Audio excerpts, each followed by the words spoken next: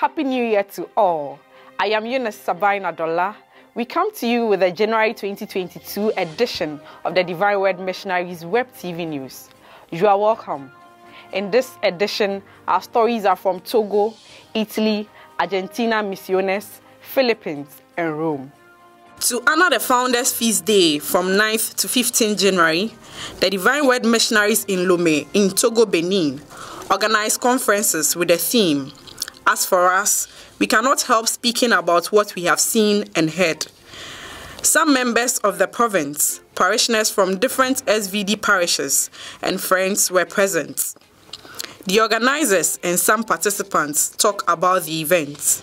C'est une semaine où nous sommes appelés à échanger sur le plan spirituel et deuxièmement sur le plan aussi social, voir les problèmes qui ruinent notre société et ensemble conjuguer nos efforts tant soit peu pour voir quelle serait notre contribution.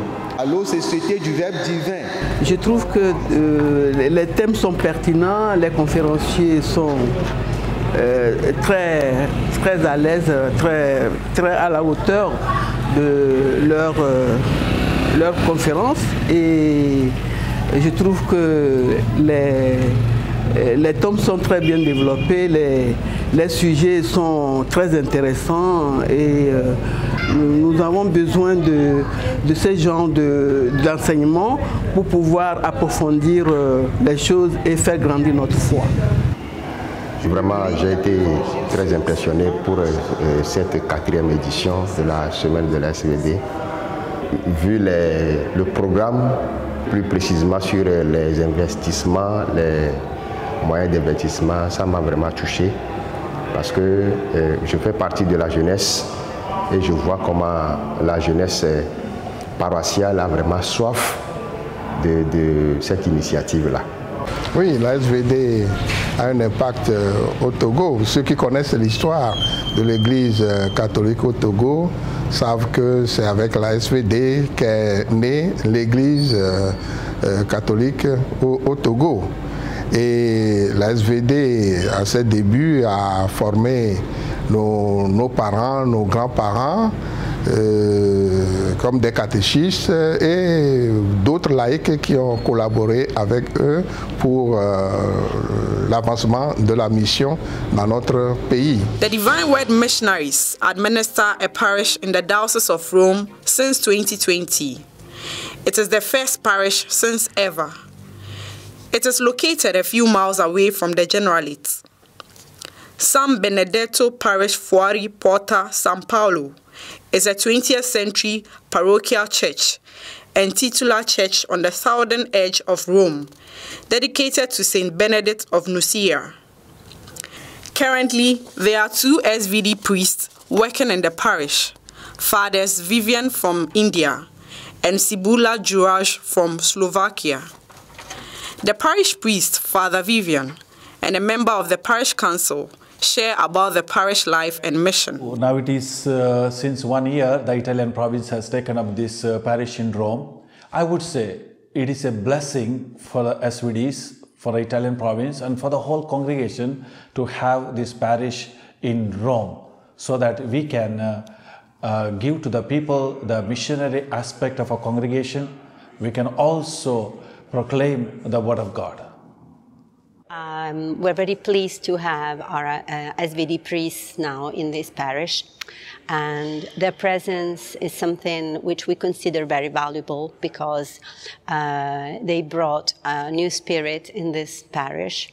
They brought a very international spirit, and they consider everybody as a member of a big family. They're very inclusive. And you can feel that there is the willing to have an international and community. And also what I found distinctive is the presence of the priests every morning with our morning prayers. And that is very important for us because it made us feel like a family. The role of media for evangelization is more and more evident in the SVD mission worldwide. In Argentina, Misiones, the radio FM Guadalupe Internacional is used as a medium to spread the word of God, for information and formation, and for reaching as well those who are not formally part of the church.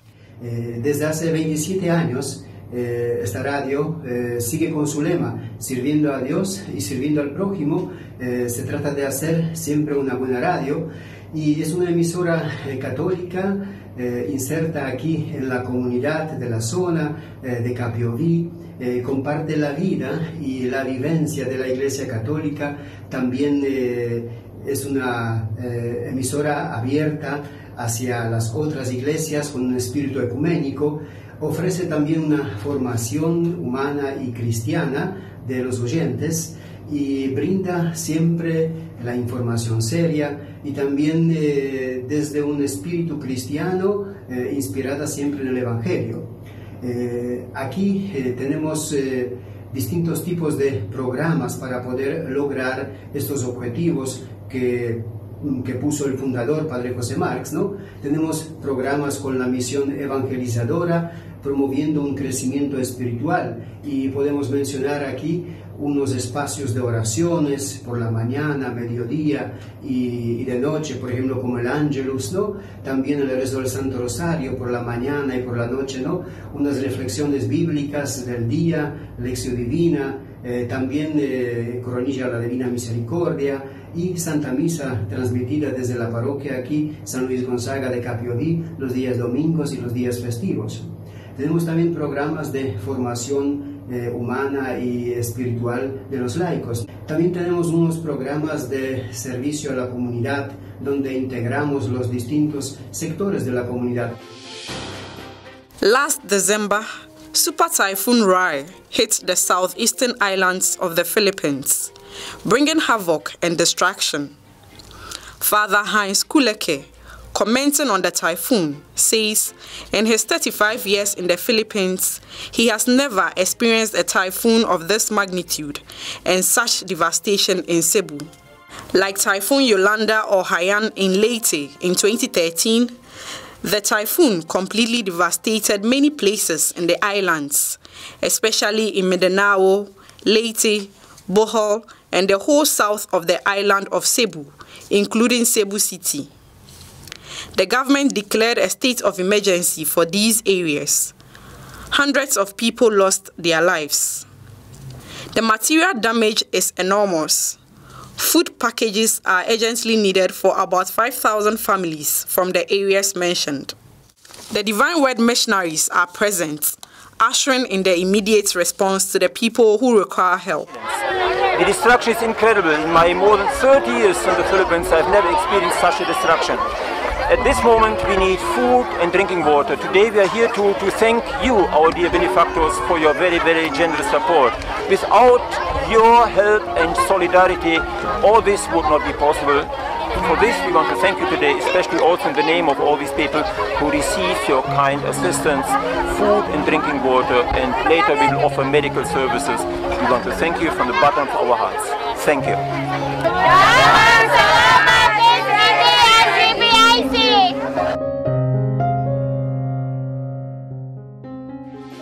From January 13 to 19, 2022, the CAUCUS team formed of the General Council, the officials and the 4 zonal coordinators celebrated their semi-annual meeting in Rome. Because of the visa restriction for COVID-19 in some countries, some members attended the meeting online. Apart from the presentation of the reports of the different offices, the planning of activities for the next 6 months, etc., the members worked on the preparation of the 19th General Chapter in 2024. During the CAUCUS, the team received a visit of the Superior General of the Holy Spirit Sisters of Perpetual Adoration, Sister Madre Maria Magdalena, on a visit to Rome.